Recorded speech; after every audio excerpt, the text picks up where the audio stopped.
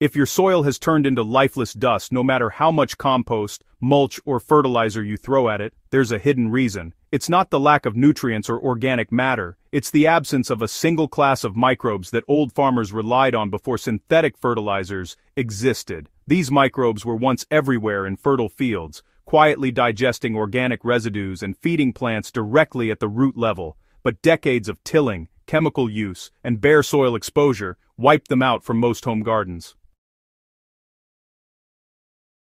The microbe you're missing is Actinomycetes, the ancient soil builder that bridges the gap between bacteria and fungi. Without it, soil structure collapses, decomposition slows, and plants struggle to absorb minerals even from rich compost. Actinomycetes are the link between dead matter and living humus. Actinomycetes are filamentous bacteria that look and act like fungi. They thrive in the transition zone between raw organic waste and finished humus, releasing enzymes that break down cellulose, chitin and lignin, materials that most common microbes can't digest. They're responsible for the distinct earthy smell of healthy soil. When you smell that fresh soil aroma after rain, that's Actinomycetes at work. Without them, compost piles take longer to mature, and even if you add organic material to your soil, it just sits there instead of transforming into crumbly, sponge-like humus. Farmers in the past didn't need to know their names, they simply maintained them through traditional methods like slow composting, manure aging, and constant mulching. Modern gardening habits starve Actinomycetes of what they need to survive. Actinomycetes need air, moderate moisture, and carbon to thrive. But many gardeners either smother them with overly wet compost or destroy them with dry, compacted beds. Synthetic fertilizers and pesticides also harm them, because these chemicals alter soil pH and kill the organic residues these microbes depend on. Tilling makes things worse by breaking apart the microfilaments that act like scaffolding in the soil.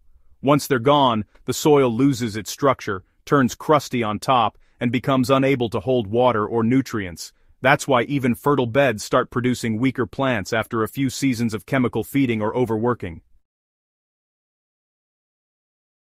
Alright, so the simplest way to bring them back is by reintroducing their natural food and habitat. To rebuild Actinomycetes colonies, your soil needs, well, a balance of air, organic matter, and mild alkalinity. One of the most effective ways is to create what's called a carbon fermentation layer.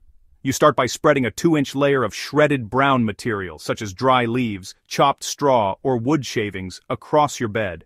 On top of that, sprinkle a thin layer of animal manure or nitrogen-rich compost, about ½ an inch thick. Moisten it lightly so it feels like a wrung-out sponge. Actinomycetes thrive in the zone where carbon meets nitrogen, so layering like this gives them the perfect food gradient to expand naturally. Then, cover this with another inch of soil or mulch to protect it from sunlight. You can also activate their growth using a natural microbe inoculant made from decomposing organic matter. Mix 1 cup of aged compost, a tablespoon of molasses, and a liter of unchlorinated water. Let it ferment in a loose-lidded container for, 5 to 7 days, until it smells earthy. Then, dilute it with 10 parts water and pour it directly over your mulch layer. This homemade brew feeds the Actinomycetes and helps them spread through your soil. Reapply every 2 weeks during the growing season. Within a month, you'll start noticing richer soil color, softer texture, and an earthy smell returning, the surest sign that your soil's microbial engine is switching back on. Why Actinomycetes are the foundation for nutrient cycling and disease control. Healthy Actinomycetes populations don't just break down debris, they release antibiotics and natural growth hormones that suppress harmful fungi and soil-borne diseases. Plants grown in soil rich with these microbes show stronger roots, thicker stems, and improved resistance to wilt and rot. The microbes produce compounds like geosmin and streptomycin, which protect roots from pathogens. That's one reason why old compost heaps rarely developed fungal diseases, despite being full of decaying material. The microbes act as both decomposers and defenders. In practical terms, this means that instead of constantly adding external inputs, you can build a self-renewing soil cycle. Once actinomycetes establish, they maintain humus balance by decomposing crop residues faster than they accumulate. Their fine mycelial networks physically bind soil particles together, preventing erosion and compaction. Over time, the ground holds moisture longer and resists crusting, allowing deeper oxygen exchange and continuous microbial renewal.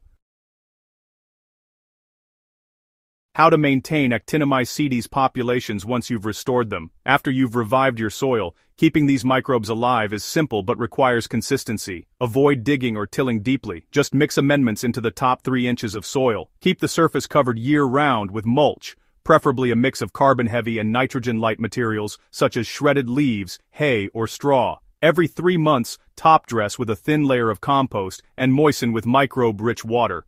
Molasses diluted in water at a ratio of 1 tablespoon per liter works well. This maintains the aerobic balance these microbes depend on. So, it's important to avoid chemical fertilizers and herbicides since they can actually destabilize microbial populations in your soil. Instead, try using natural feeds like fish emulsion, worm tea, or compost extracts. These options are mild enough to nourish the microbes, while still feeding your plants. And, during dry spells, remember to water deeply but less often. This approach lets oxygen return between watering cycles. The main goal here is to maintain moisture, but without creating those anaerobic pockets that can suffocate microbial life. Once actinomycetes return, your soil really starts healing itself naturally. A lot of gardeners describe this transformation as if the soil just wakes up. You'll see compact beds begin to loosen, earthworms making a comeback, and composted residues disappearing much faster between planting cycles. Plus, you'll notice fewer fungal problems, better seed germination, and stronger root systems across all your crops. What's really happening beneath the surface is a quiet restoration of balance, the very same microbial symphony that powered ancient farmlands for centuries before industrial inputs ever existed. The missing microbe isn't some modern discovery, it's actually an ancient partner we've just forgotten how to care for. If your garden has stopped thriving, even with organic inputs, it's probably time to bring back the foundational life form that made soil fertile long before modern science could even explain it. So, start by feeding them, not just your plants. Within 1 season, you'll see the difference in every handful of soil you lift. To learn more proven methods for rebuilding dead ground into fertile living soil without expensive inputs, make sure to subscribe to Hydro Haven and share this video with gardeners who are ready to revive their land the way farmers once did, through the living power of microbes.